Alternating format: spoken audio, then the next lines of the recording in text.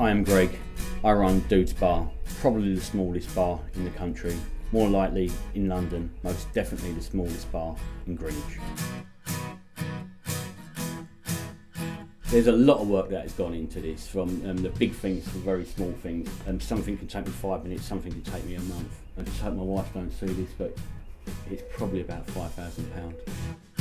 It all started a few years ago when we converted a room in our old house, and this is it here. It was a very, very cold room, and it actually started off when all my beers was actually a little more colder than the fridge. So I put all my drinks in there, I converted my kitchen, and I had some cupboards left over, and for a joke I put them in there and just sort of realised I've actually got a bar. The first thing I actually went and got was the mirrors. They're sort of bar mirrors. I wanted something to, officially a bar. These things are generally from pubs that I pick up or given to me as I go around. The dartboard, the fruit machine, all the drinks that are up here with the bell and the optics, the jukebox, how I've done the lighting, even things down to bar stools, genuine things that you would find in a bar. I just wanted to make it so when you walk in, it is like a mini pub. That was my idea originally. That's exactly what I wanted, and I think that's exactly what I've got.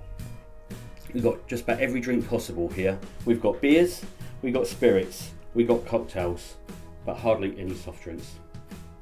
We've had so many brilliant nights. It's a lot cheaper than going to the pub. You certainly ain't got to walk home and call cabs and things like that. It's literally fall out of here at 3 o'clock in the morning and into bed.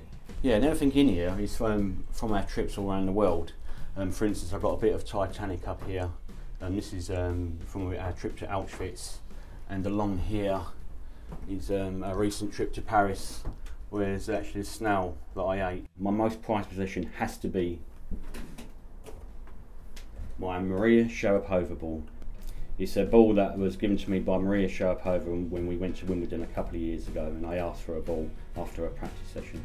Everyone that comes over, comes in, loves the bar, and I very much have the like wow factor. Probably the most I think we had in here, we sort of counted, was about 18 people, and I was very worried about my floor.